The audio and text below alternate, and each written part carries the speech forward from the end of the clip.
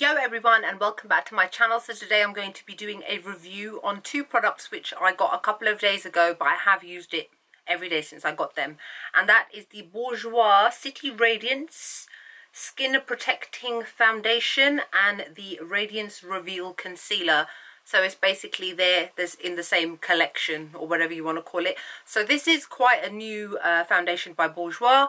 I don't know how long it's been out, a couple of weeks maybe, but I only recently went to the drugstore and saw it then. Actually I saw it before, but I just kind of ignored it. And then I had one of those drugstore moments where I was in there picking up one thing and I walked out with like 100 other things like these.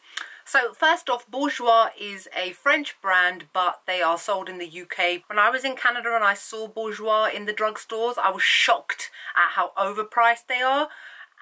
In the UK, they don't cost as much as they do. They probably cost double the price in Canada, which I find really unfair and really strange, considering that Bourjois is a French brand and Canada is, well, has a lot of French speakers and French parts to it. But that's neither here nor there. So I paid $9.99 for the foundation and the concealer was $7.99.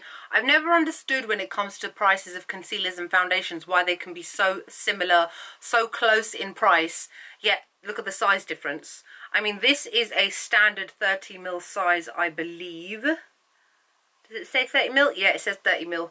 And then this teeny tiny little thing is so small it doesn't even have a size written on it. Useful. Anyway, so Bourjois, this the shade that I bought mine in is 05 Golden Beige, and then the concealer is in 02 Beige. Now, one of the issues that I have with this foundation range and Bourjois foundation ranges in general is their shade selection is terrible. There's like 5 or 6 shades, and the majority, or pretty much all of them, are geared towards fairer skin tones. Hello Bourjois. We are not all fair skin. Actually, I would probably say that there are more medium skin tones than there are any other colour range in the entire world. Correct me guys if I'm wrong, but in this day and age, we are having children with somebody from this race, somebody from that race, somebody from this race, that race, that race. I think like in 100 to 200 years from now, I think that the whole race of this world will probably be all kind of medium skin toned with a little bit lighter here, a little bit darker there. That's just how it is. And Bourjois really needs to evolve with the times.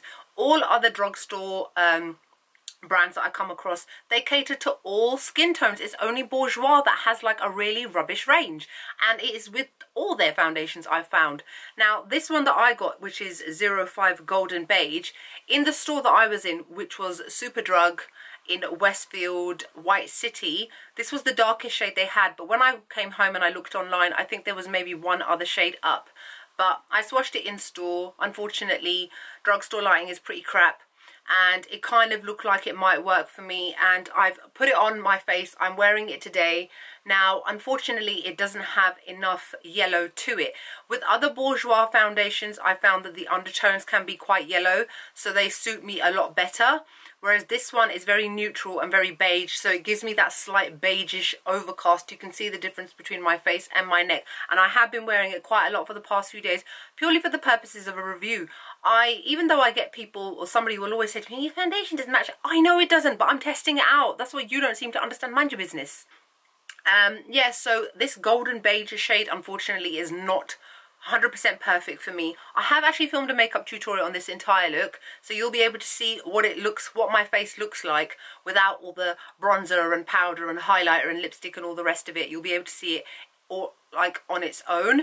This foundation is a skin protecting foundation with a brightening effect, fresh and even complexion, anti-pollution screen, SPF 30, radiance boosting pigments. Now from my own research that I've done online, this is one of those foundations which is supposed to be to protect you from the pollution, from the environment, from all the crap that's in the air. And as somebody like me who lives in London, who lives in a very polluted city, I suppose it is very useful for somebody who's like me and quite a lot of people that generally tend to live in more city type areas.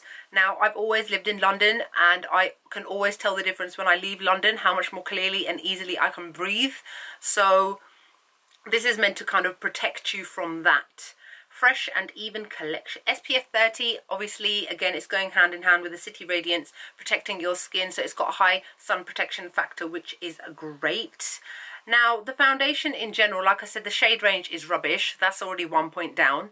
I personally feel that this foundation will not do too well for people with oily skin tones, and I'm going to tell you why. This one is one of those dewy kind of foundations. So if you have got oily skin, obviously it's just going to make your oiliness come out a lot sooner than it would with any other normal foundation. Now, I have used my primer underneath it. I use my usual, my Nivea post-shave balm. I'm looking on the floor because it's actually on the floor. I always forget what it's called. The Nivea post-shave balm. And I would say that after about 6 hours my face started to get shiny. Now, I have noticed that ever since I've started using this face balm, that my foundation and everything else does tend to last a lot longer, but that's also because the foundation is very, very good. For example, the Charlotte Tilbury one that I've been using since the beginning of the year, and it has lasted a really long time on my face. So I was actually surprised and realized that it is the foundation itself that is making my skin appear a lot more oily a lot sooner than it normally would with other foundations. Because of the Nivea balm thingy, my foundations tend to last me upwards of 9 to 10 hours before I get little pockets of shine appearing on my face. This one, like I said, started to appear while I was still at work, which is not what I wanted. And then I noticed it had started to slide around in places as well, so it doesn't stick to my face as much as I would want it to. Now, it has got, I would say, medium coverage, medium buildable, but more on the medium side as well. People with drier skins may tend to like it a lot more because it has got that extra something, that little bit of extra moisture in it as well. Fresh and even complexion. I think it does blend into the skin quite evenly. I don't have any issues with application. The foundation, in terms of its consistency itself, is it's kind of moussey, gel-like. It's not liquidy. It's not drip, drip, drip. One of those ones. It's not one of those ones where you apply it to your face and it'll start to drip down before you start to blend it in. It is quite thick. I don't know if you can see. See? I've just squeezed it a little. There we go. So it's like a little blob has just landed there. I really hate the smell. The only way that I can describe the smell is like this weird cucumbery scent. Now, I don't know how many of you guys out there use hair removal creams. Now, there is a hair removal cream which is quite popular. It's called Nair. N-A-I-R. Nair. And they've got this really strange cucumbery weird smell. This smells exactly like it. The first thing I thought of when I put this on my face, I was like, oh, it smells like hair removal cream. Don't like the smell at all. So it blends quite easily and very evenly. Because it is not a runny foundation, it's a fairly thick-ish sort of foundation. Oh, it smells. I don't know if you can see, it's pretty much covered my beauty spot.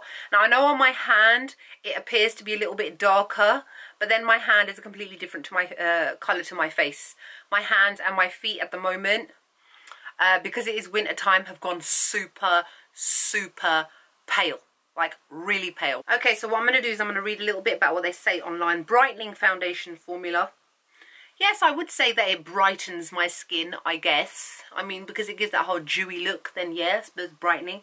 Fresh water flower fragrance. Smells like shit to me.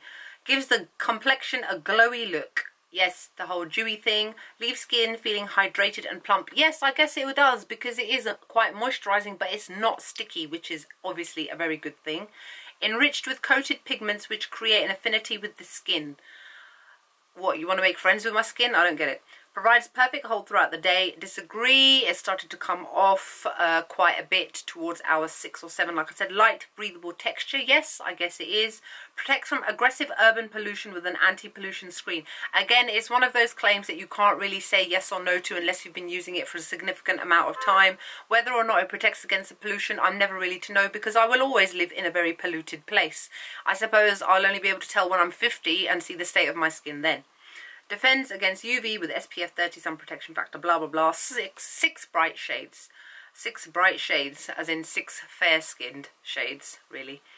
And it's creamy and light and da-da-da. Yeah, it is. Yeah, okay, yeah. Yeah, so overall, I think I'd give it about a 5 out of 10. The shade range is disappointing. The fact that it doesn't last long on the skin is obviously a letdown. The smell to me is just, I can still smell it on my hands. It actually get on my nerves.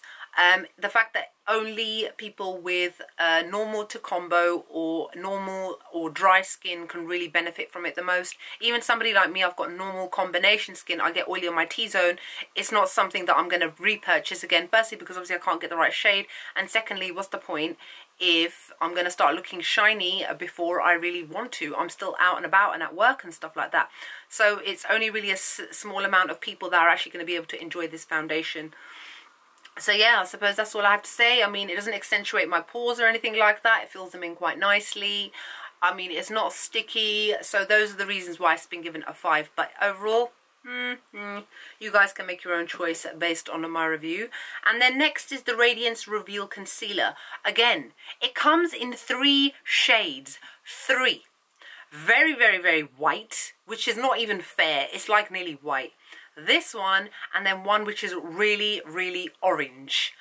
And there's like no middleman. It's just really, they're completely different, all 3 of them. So I got number 2, which is called Beige, and I'll show you how it looks on my hand.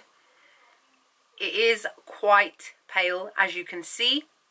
And it's meant to color correct and illuminate with 24-hour hydration. You guys know how I feel about these whole 24-hour claims. It annoys me. No one's going to wear their makeup for 24 hours. And if they do, they probably have horrible skin because it never gets the chance to breathe. Color corrects, yes, I suppose it does, and illuminates. Because this is such a pale shade, if you watch, when you see my makeup tutorial on this video, you'll see I didn't use my normal MAC Prep and Prime highlighting pen, because this one does the job of both highlighting as well as concealing my under eye area. I actually think that this concealer is a lot better than the foundation counterpart, which is a shame. Because obviously foundation is what covers the majority of your face, whereas this just covers a small area. I've used it on my under eyes, on my nose, forehead, upper lip, and on my chin. It doesn't crease under the eyes. It stays put all day. It definitely illuminates the area, and because it's quite a liquidy in consistency, I'm not sure how much you can tell, it is quite liquidy. It shifts around quite a bit. It's not like my MAC Pro Longwear or my Urban Decay Naked Skin Concealer, where those two are quite thick. This one is quite thin in consistency, but then it also still manages to cover the skin very nicely. I use my beauty blender to blend it out. When you use a beauty blender, especially a damp one, a lot of the product can go inside the beauty blender and then shear out the area quite a bit. Thankfully, this doesn't do that. It actually blends out really nicely. It doesn't get sheer. I don't have to reapply or put layers and layers of this. I only have to apply 1 layer. So I think that this concealer is actually a lot better than the foundation, which is a shame. I would personally give this a 8 out of 10. 3 colours, 3 colours. That's rubbish. That's really no good. If there were more colours, I probably would give this a maybe a 9 out of 10 even. So yeah, so I think that this is quite good. I am quite happy with it. What else do they say about it? Mont Blanc Glacier Water. Oh, come on. It could come out of the tap and you wouldn't know. You're just buying it and they're just saying that. Hyaluronic acid, 24-hour hydration and smoothing effect. Now, like I said, I can't really say yes or no to the whole 24-hour hydration. However, the entire time that it is on my eyes don't get crepey, they don't get dry. It doesn't sit within the lines underneath my eyes and accentuate them. So in that respect, I suppose maybe they are right. So yeah, so that's it really. So I hope you guys enjoyed this review. Please let me know if you've got any comments or questions. Feel free to let me know below. Maybe we should all start a petition and start petitioning Bourjois to come out with more shade ranges. It's only fair because their foundations are actually pretty good. Yeah, so that's it. So I hope you guys all enjoyed, and I'll see you all in the next video. Bye.